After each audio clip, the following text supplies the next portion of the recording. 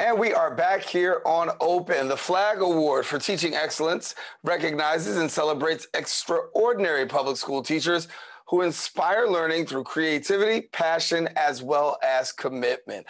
The grand prize will be awarded to one teacher from each borough of New York City. This last year during the pandemic was one of the hardest to really be a school teacher, but these teachers, they actually continue to strive. And here to share a little bit more about that is a music teacher at Celia Cruz Bronx High School of Music, Penelope Smetters-Jacono, and co-president of the Flag Foundation for Excellence in Education, Laura Twersky and Risa Daniels. And thank you, ladies, for joining us and being with us here on Open. Wonderful. So nice to be here. Thank you. And Penelope, congratulations. I'm going to ask you a little bit about, you're a music teacher doing some great things. Talk to us about your school and what you do. So I'm the band director at Celia Cruz Bronx High School of Music. We've been open since 2003. I was on the planning team, so I'm the founding director of the program. And there I conduct 3 concert bands and 2 jazz bands and 1 after-school jazz band as well. So, and I am now in my 21st year teaching band. I just finished my 21st year. Congratulations. And here you are nominated for the Flag Award. And, give us your thoughts, because here it is, you have an award for excellence. And as a teacher, I talked in the intro about COVID-19 and really navigating and still trying to be able to deal with students. And I know it had to be a challenge for you as well. Well, so first of all, I was absolutely flabbergasted when I found out that I won. I can't even express my surprise. When awards like this and grants come up, we apply really often so that we can help fund our music programs. But you kind of apply and then you just leave them to the universe and go on with your life. So I did the interview early back in March with these lovely ladies, and then I kept going about the business of teaching through COVID-19 in our program. So we were in the blended model at our school. So I had 2 days a week where I was teaching in person, actual music, actual band, and then 3 days a week where I was teaching band online. I had about 19 different classes. They were smaller, so that made teaching online a little bit easier. And then our in-person classes, for a good chunk of time, we were actually at 12-foot spacing in the cafeteria with all the air purifiers and the masks and the instrument masks. So it was very surreal, but still awesome to be able to make music together. Yeah. So that's what we just tried to make music together through this and keep our spirits up and our program alive. Yeah. And Risa and Laura, I'll let either one of you answer whichever one you want to jump in, but obviously talk about keeping your spirits up. This award actually does that. I mean, it really gives life to teachers who've actually made a significant contribution throughout the course of the year. Talk to us a little bit about the award. Sure. So the award is only 2 years old. We started the award last year and, found really amazing teachers, and we're really excited to expand this year to all of New York City. Last year was just focused on Manhattan. And then of course, COVID hit. And so it was an entirely new experience for us, conducting everything over Zoom interviews. But what we found was really teachers who not only were adapting to remote learning and the challenges of COVID, but were thriving and really using the opportunity to Zoom with their students, Zoom with speakers from all over the world to really engage their students in new ways. And it was really, really inspiring for us to have those conversations and to meet teachers like Penelope and see just how they were adapting and thriving. Yeah. And Laura, what was it like? I mean, it was a lot of applicants and it took some time to really dwindle down to get to these finalists.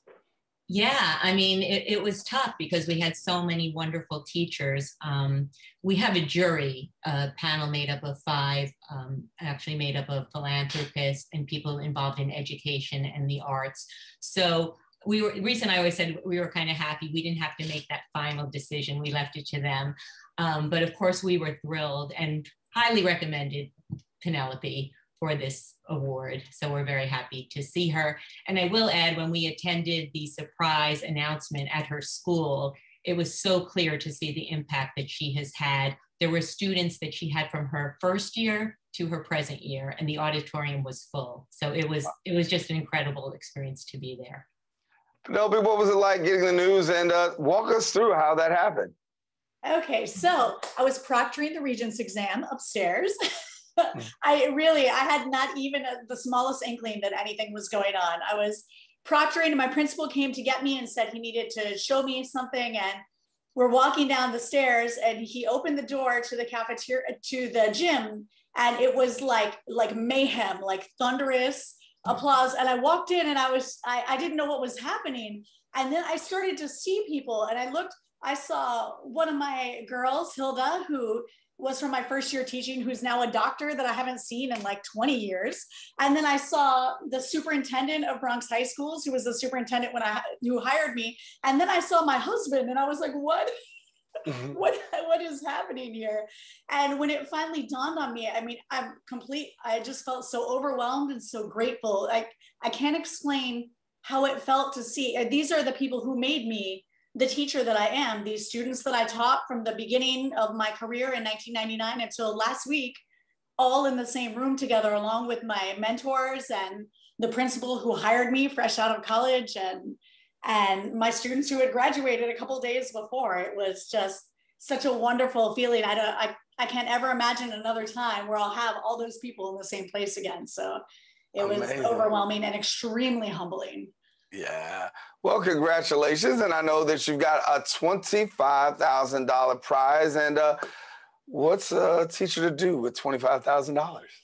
You know, honestly, I'm not sure. I still am in complete shock. So I think I'm just gonna sit on it for a while and give it some thought. Yeah. Some thought on what would be best. Yeah. But you talked about your history and literally the fact that you saw people from when you first got started, who's now a doctor, to your most recent students and your principal who hired the person. What really got you into just saying, listen, teaching is going to be my future? What inspired you to be a teacher? You know, I think it came in a lot of small moments, but the one I can pinpoint is actually a little later than you'd expect. I know that some people who are teachers know they're going to be teachers from like the moment they're in high school or beyond. And for me, I wasn't totally sure. And I went to NYU for music education. And I can tell you, I knew that I was passionate about it and that I would be good at it in my senior year when I was doing my student teaching with Ray Wheeler at Stuyvesant High School.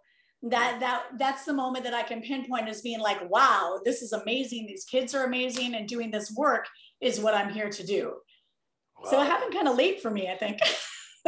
Well, I'm glad it happened for you. By evidence of the fact that you've got this award, you did the right thing. And so thank you for being with us, and congratulations again on this $25,000 award and being nominated that Teacher of the Year. Thank you so much. I really appreciate it. All righty, Penelope, want to thank you. Also want to thank Laura and want to thank Risa as well. Glad to have you all here on the show. Thank you so much. All right. Well, if you want more information, encourage you, please go to the website. How do you do that? flagaward.org. We also encourage you to follow them on social media. You can see them on Instagram and Twitter at Flag Award.